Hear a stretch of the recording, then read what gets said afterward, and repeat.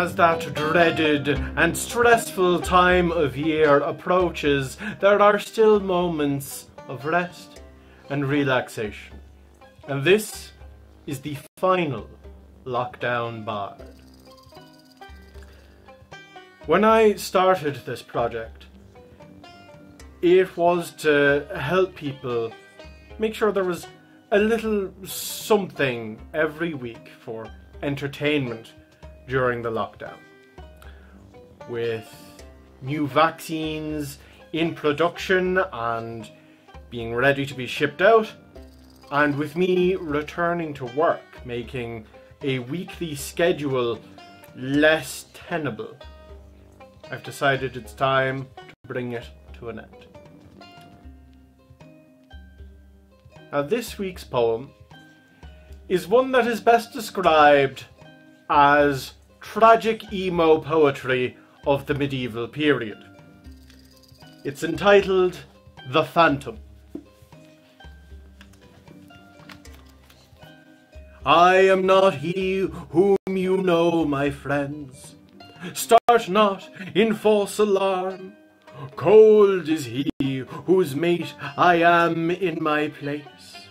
I am a spirit that lives no more. Think ye, O ye who look upon me, that it is not a phantom in an airy shroud, or the spirit of a false name that has come in my stead. I may know that I am not in your debt. If my death would bring ye trouble, why have ye not heard thereof? Alas, ye wretched folk, your senses have been altered. What is here in my name is the phantom of a name without a soul. I am not the man ye think. Respect shown to me is a loss of faith. I am a poor, crazy phantom. Oh, Mary, woe to him whom I would ruin. Should one consider all the men in the world, seldom has any human being, save me, got 2 periods on earth.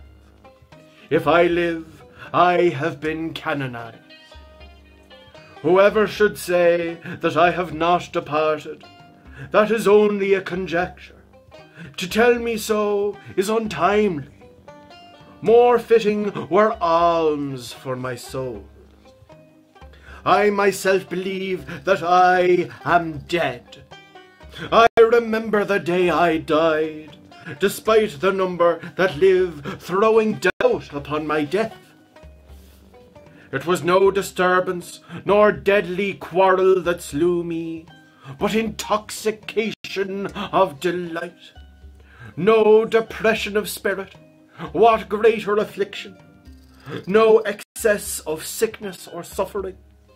It was a creature of heaven, that by an angelic vision caused my soul to be stolen without the pangs of death.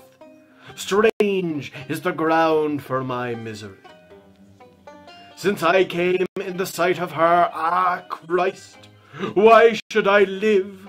A creature that has slain every man, only a dead man would she not slay. It was not a swelling wave of melancholy, not dislike of anything on earth, nor love of anyone, in short, that blinded me, but terror, arisen from my former state. Believe me simply, it killed me with fear. I have heard that I am alive. I know not her appearance. No eye can look upon her. Though I could not gaze upon her, my mind beheld the sight of her. Since I am a deluded spectre, without hope of escaping from this misery, may no man's eye see her, this rational creature ye hear of. Ere she restored me to life, God defend me from her.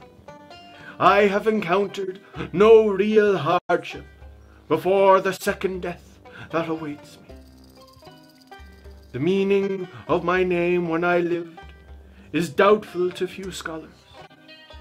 Take a bitch with sense and beauty not hidden.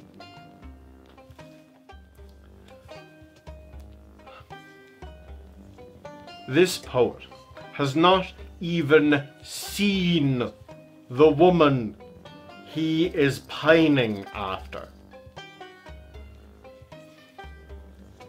And yet, he pulls out this dramatic nonsense.